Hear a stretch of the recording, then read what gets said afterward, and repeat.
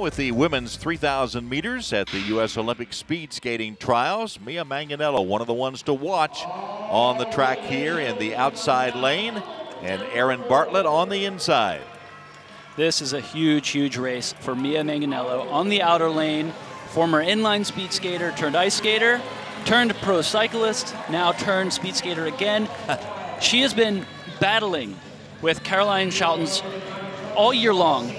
1 and 2, back and forth. At the last World Cup, Manganello won the pairing of the two women by just 34 hundredths of a second in this race. Whichever woman wins today, between Mia or Schoutens in the next pair, will go to the Olympic Games. So Mia Manganello skating with purpose here. One spot available in the 3,000 at the Olympics.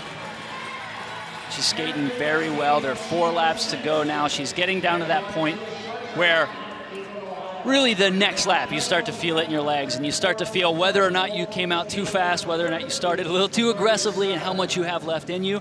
And then that's when you really have to start digging deep, because if you went too hard and you're afraid, oh my, I've still got 3 laps, how am I going to hang on here? That's when you have to fight through, and all of those years of training and all those years on the bike and in the weight room and on the ice will start to pay off. There's the bell. Mia Manganello now skating, trying to get that one spot on the U.S. Olympic team for Pyongyang.